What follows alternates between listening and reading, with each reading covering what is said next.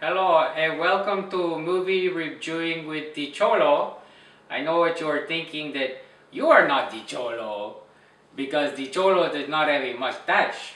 But the Cholo is growing the mustache for the Movember for people who have cancer of the mustache.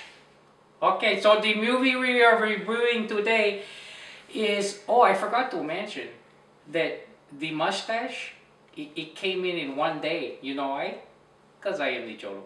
Okay, so back to the movie reviewing. We are doing the Three Musketeers in the 3Ds, and then we are reviewing the Idols in the Marching with the Clooney of the George, which is very nice.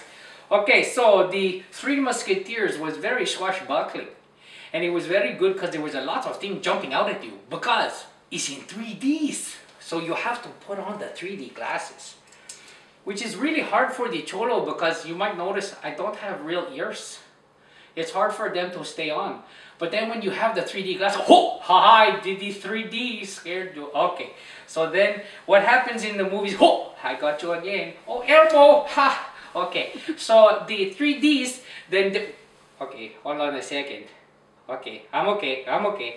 So the 3D, the sword, and the fight, and the ship, and the Milla Jovovich.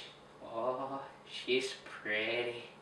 Oh, and then there is the guy from, he was the elf in the Thing and the Pirates of the Caribbeans, and there is the other guy from the Thing, and it was pretty good. I really like it. But the second movie, holy cow, it was very well acted with the Ryan Goslings and the George Clooneys, and I brought my 3D glasses to that movie just in case Ryan Gosling took off his shirt so that I could see his muscle. Why do I talk about that all the time? I don't understand. Okay, so the next movie was not in 3Ds, but it was really well acted.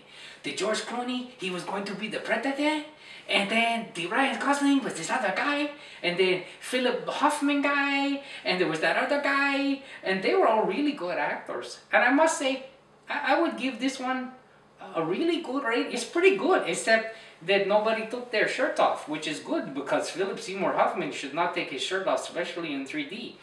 And okay, so that is the reviewing with the Cholo. I thanking you for coming to the Cholo, and I give the Three Musketeers 2 thumbs up, and I also giving the Ides of Marching 2 thumbs up.